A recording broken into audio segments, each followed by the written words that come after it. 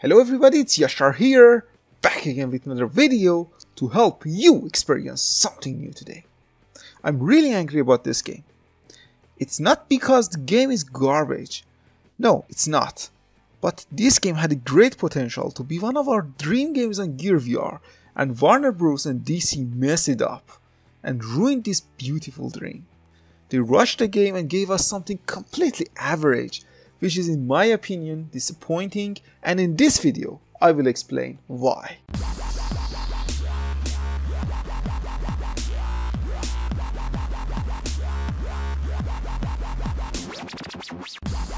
Justice League has a super cool concept. We are finally be able to play a VR game as our favorite superheroes. The game consists of 6 different minigames, and in each minigame you actually play as a superhero. You can play as Wonder Woman, Superman, Batman, Cyborg, Aquaman, and the Flash. In the Wonder Woman minigame, you will use your sword to destroy your enemies. In the Batman game, you use your vehicle to drive. In Superman experience, you can fly and chase the enemies. In Aquaman, you face an underwater creature. In the Flash, you stop a bomb. And finally, in Cyborg, you use your guns to take out enemy drones. The graphics and voice actings in the opening seems really good, and I was really excited to play the game. However, the only good, maybe not good, acceptable experiences are Wonder Woman and Batman one, if you can get used to the weird control system of the car. Other than that, it's a complete failure for the developers, at least in my opinion. First thing I don't like about Justice League is AI. The enemies are super stupid and their intelligence is lower than a whiteboard. In Wonder Woman experience, you will see the enemies keep shooting the tower even if you stand in 1 meter distance from them. Or even if you stand right behind them. They will lose you in the map, they will search for you, and it's crazy, it's just ridiculous. Next thing I don't like about Justice League is controls.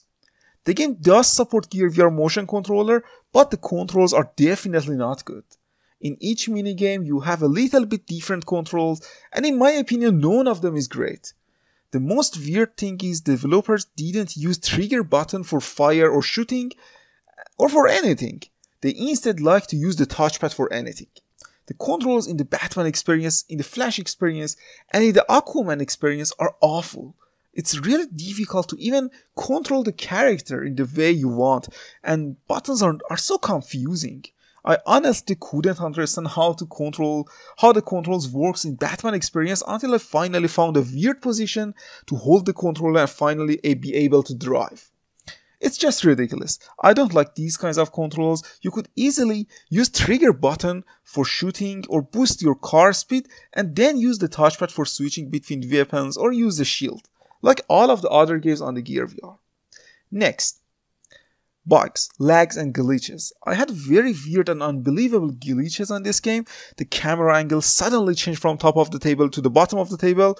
The game freezes frequently. There was some glitches and lags here and there, and overall it wasn't a smooth experience for me. Next, graphics. If you see the trailer of this game on the Oculus store, you see a super high resolution graphics animations with stunning effects on top of that, but when you start the game, the graphics looks completely different, and in my opinion they definitely need to use high resolution textures instead of these pixelated backgrounds. Next, this is weird because this game make my S8 Plus super hot. I never experienced any overheat issues in my S8 Plus and Gear VR before this game, but I think there is something wrong with the optimization of the game for a mobile device. Finally, super short, shallow, and boring gameplay. The game is immersive, and for example Wonder Woman experience is fun, but the gameplay in most of these minigames are generic, repetitive, and boring. You should keep shooting damn drones, you should keep chasing enemies, and there is not enough variation in the enemy types or gameplay. My final verdict for Justice League VR is unfortunately a 5 out of 10. You will enjoy the game if you like superheroes, but even with Gear VR standards, these minigames are average. They don't have any specific or new mechanism or gameplay element. If Warner Bros. Or DC decide to add more features, improve graphics, and fix glitches, then I would like to increase the game score. But until that time, I see you guys in the next review. Farewell.